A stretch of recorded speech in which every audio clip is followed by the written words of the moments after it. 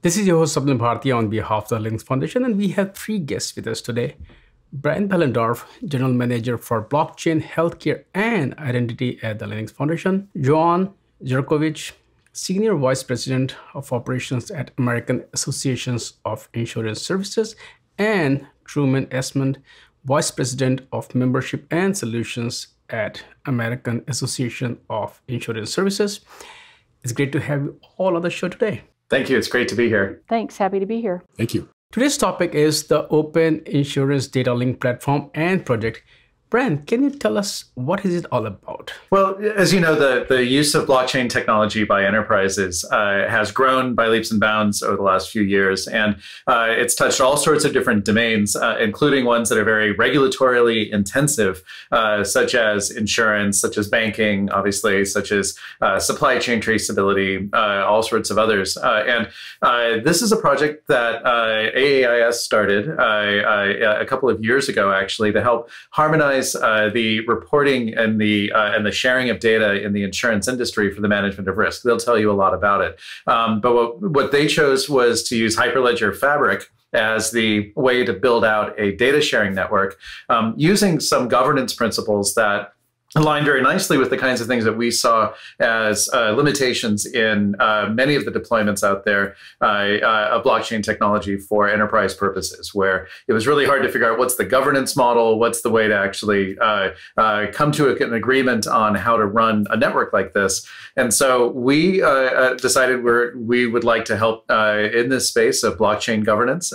We had been talking with AIS for the last year on how a project like this might work. And so this is really the Linux Foundation's first step into being a consortium focused on delivering a set of use cases in a particular field, but using an underlying distributed ledger to serve those use cases. So we're really excited about this. I would like to know a bit more about the history and origin of OpenIDL project and platform. AEIS is an advisory organization in the United States, and the reason we were formed is that insurance is regulated at the state level, but there needed to be an organization that looked at the national level of insurance, kind of providing a common set of forms, and then also collecting data for the regulators to report on a regional and a national basis. So we've been doing that for about 80 years. But what we're learning now is that we need more data than we collected in the past. It needs to be broader and at the same time more granular. But with the concerns around data security, it was becoming increasingly difficult to work with the carriers to get the data that we needed and for the regulators to get the data that they needed. So we held some design thinking sessions to bring the regulators and the carriers and AIS and others together to talk about this problem. And we came to the conclusion that it is the security and privacy of data and the transparency in how that data is used. And looking for a solution to provide a new platform to the industry, we looked at blockchain and found that that is a technology that brings that security, privacy, and transparency to the exchange of information, not necessarily data in the way we've done it in the past, but how we might use smart contracts to exchange information on top of this network.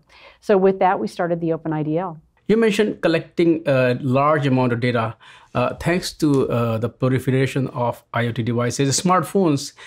So we are not only collecting a lot of data, we are also collecting different kind of data.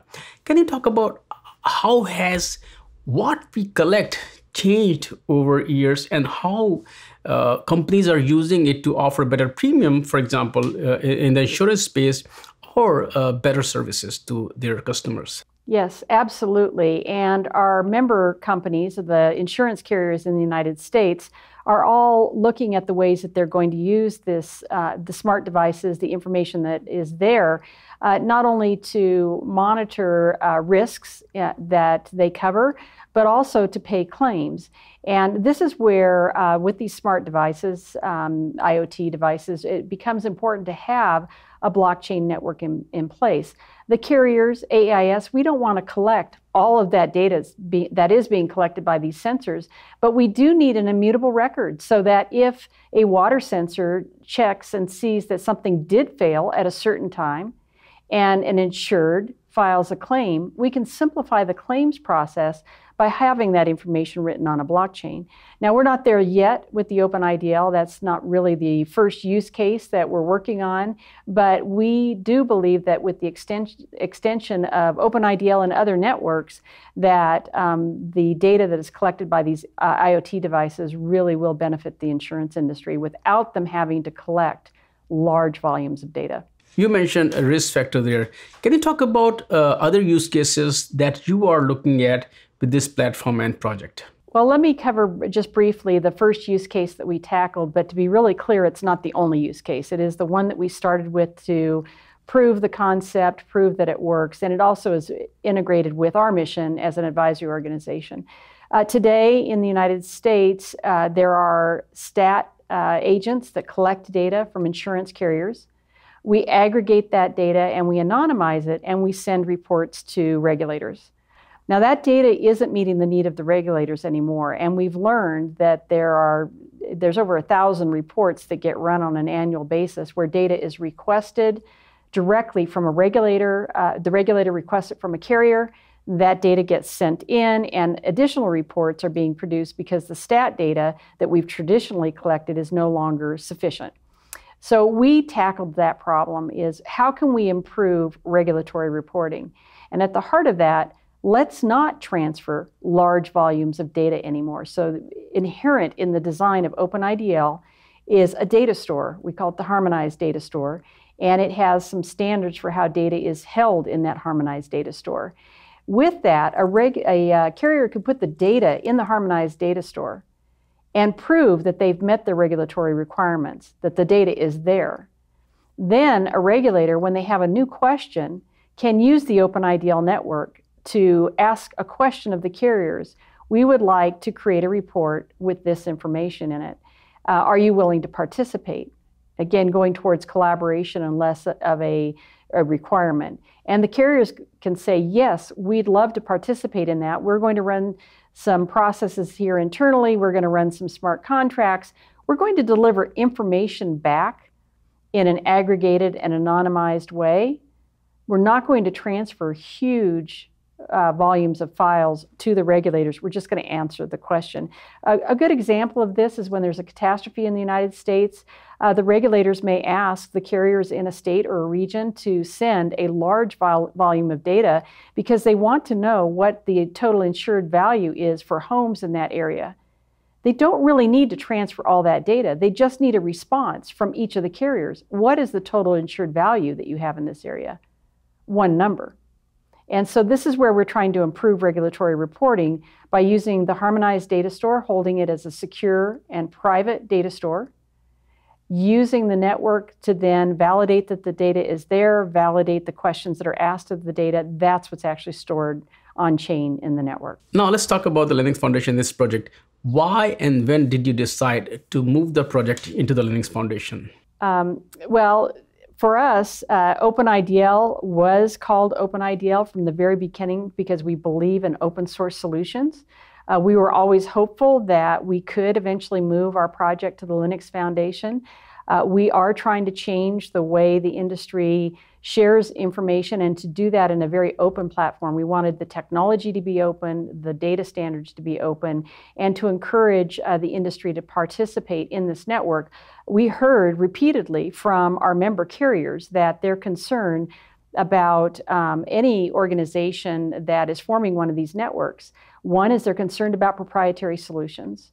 They were concerned about investing in a technology and a network and then being locked in, and then having few options, if any at all, in terms of the technology that they would like to use, and then the pricing model would be locked in. So being open was a high priority for us. We formed a not-for-profit around this organization, but again, we heard from our members. Any not-for-profit can eventually become a for-profit, again, locking them in to this technology platform.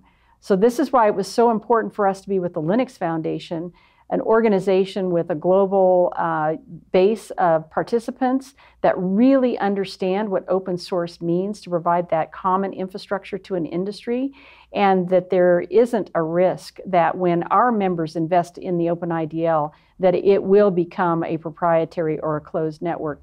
By working with the Linux Foundation, we are confident that it will remain open and available to grow. Brian, Linux Foundation is now home to a lot of different kind of projects. Can you talk about the structure and governance of this project? There's a very set, structure and governance model. The Linux Foundation, our core has been open source software. I think we've cracked the nut, so to speak, on how to get companies, large and small, even fierce competitors, to work together on common software when they have common challenges. And really, the case is on not just freedom and not just agency and having the ability for these companies to bend the software to meet their needs, but also on cost cutting, on ways to do the things together that you have to do to be in an industry, especially when it comes to something like regulatory reporting. No one differentiates their business on regulatory reporting, right? So on open source software, we know that, and obviously the development of the software is a big part of this project. We have a code base that has been built by AIS, working with some of the partners coming in to bootstrap this. It is still early days of the project, but there is running code in that classic rough consensus and running code kind of IETF frame, right? But it's about more than code. It's also about the specifications, making sure that there's ways to plug that software into the back-end systems of the insurance carriers. It's also about more than just the insurance carriers. We have several partners involved who are technology infrastructure partners. These are ones who are there to work with the carriers, but also potentially work with other types of organizations who might plug into this network. So it's software, it's specifications, but it's also an open network. And this is what's kind of new for us. When you talk about open networks, I think everyone has different ideas in their head of what that means or what that looks like. When I think about the governance of an open network, I think about things like the domain name system. How did we get to a working global DNS system without it becoming a function of the UN or a function of some other like international body? But how do we get it through ICANN, right? And that was by practicing kind of minimum viable governance at the center of a set of legal relationships that bind certain anchors in that trust ecosystem. In the case of the domain name system, those are the domain name registrars, right? In the case of something like this, it'll be the carriers and some of the other participants in the network acting as these trust anchors, running nodes on this network, keeping it decentralized, but decentralized within the bounds of a community. And the governance model we've set up is a pretty straightforward one. It's how we do governance on open source projects, which is it's transparent. The door is open. You will have to be a member of OpenIDL in order to stand up a node on the OpenIDL network. But we think that's appropriate because that's a way to bind the participants to a set of things that go beyond what open source software does. And there's more information about this at the OpenIDL website. And we've also done some writing on what these kinds of open governance networks should look like. But it really is inspired by trying to understand what has made open source software work as a governance mechanism, what has made open standards and specifications work as a process, and trying to say, look, we build the most value for everybody, the more people we can bring into this network and the more public we can be about it. You just have to balance that with the operations of a blockchain network, which are very different from the operations of publishing open source code, and recognizing that we exist in a regulated space with insurance and so many of these other use cases. And so a final big part of this is how do we involve the regulators? How do we involve other types of government agencies as first-class participants in this network, not to let them dictate the roadmap or dictate the direction, but to make them feel like they can perform the role that they need to perform in the industry, and everybody needs them to perform in the industry to help manage the risks and make sure that everybody's a good actor in the ecosystem. Can you talk a bit about, I don't want you to get into the technical details of the software stack, but what kind of roadmap you have for the release of the software? And since you are heading a couple of projects at the Linux Foundation, what kind of cross-pollination do you see within the foundation which will help this project? Because it will be leveraging not only a lot of software, a lot of code, but a lot of networking capability and also infrastructure that is being created by other projects. The software stack at OpenIDL, it does include Hyperledger Fabric fortuitously. There is no requirement that they run Hyperledger technologies or that any Linux Foundation hosted project like OpenIDL decide to use Hyperledger Fabric or any other Hyperledger project. It really is up to that community, the OpenIDL technical community, to decide what the rest of their stack is. But it is a combination of Fabric and some chain code written specifically for that, along with interface code to be able to connect it to backend systems and query it, but also components like MongoDB and others to implement this harmonized data store. So it is a stack of technologies. And with OpenIDL in the Linux Foundation ecosystem, we do plan to connect it to the different events that happen. The Hyperledger Global Forum coming up in June, for example, one event is one event OpenIDL will be presenting at. There's other open source summits and other face-to-face events, as well as channels from social media point of view and PR points of view, and as well as other related projects. We don't have any other insurance-related projects in the Linux Foundation, but as you mentioned with AgStack, and some of the other more recent projects in energy, for example, and in the financial sector, I certainly see bridges, opportunities to build bridges with those organizations. Talk about common technologies. I mean, there's a lot of this stack that is inside OpenIDL is not actually specific to insurance, and the ability to use it perhaps for information sharing in other industries, in climate, for example, could be really powerful. So we're certainly going to be looking at how do we get some synergy going with other projects under the LF banner or even beyond. Excellent, thanks. Shuman, if you can just talk about, of course, there is already a kind of community around the project, but as part of the Linux Foundation project, what kind of community or ecosystem we can expect around OpenIDL as the project grows? Absolutely. So it starts really from the core data elements, which are the policies and claims that are in the distributed data network supported by OpenIDL. So each participating carrier as a data owner has this information in their data store according to the rules of the harmonized data structures, harmonized data store, which is not just structure, but how it got there. And that data that exists is trusted for a particular purpose. So we've got monthly policy and claim data coming into the store that is good enough for regulatory reporting. Then at that point, it's how we can use it. So it's the initial case is the annual regulatory reporting, as well as all the data calls. There are over 1,600 that Joan mentioned that our member carriers are subject to. And we're going to basically be automating those to allow the regulators better, the ability to get better insights to what's happening in their market so they can write better policy, so we can build better insurance products and take care of other risk situations. Where the network will expand and where it's going right away now is, you mentioned IoT devices, which is definitely coming on the radar. But the first other data owners that are joining the network are the regulators, and then as well as the catastrophe models and the intellectual property folks that have either data aggregation around geospatial information or models for intelligently mapping different risks, flood, crime, as well as how those relate to other data stores like weather. So as the storm approaches, who's in danger? And this is a question, like Joan said, where is the risk out there? And then as the storm gets closer, what can they do to mitigate? And then as it passes, what do they do to clean up, and how do they help make sure their communities are solved? So that's the real use case. But we're starting to bring in more people into the network, as Brian mentioned, first-tier participants actually in the network, not just connecting via APIs, but actually having their proprietary information, be it an algorithm or an aggregated data store, connected as a harmonized data store to the broader network. So that's where the power really comes in. So now those third-party data stores can not only be accountable, but they also can be incorporated into a very dynamic, parametric, and timely experience for the ultimate business of risk transfer. Talking about bringing in more members, of course, this one is specific to Americanization, but most of the Linux Foundation projects are global. Will the scope of this project be limited to the US, North America, or what about Europe or other countries? Can they also benefit? But the thing is, regulatory the requirements are different there. I mean, Europe is very, very strict when it comes to privacy and data.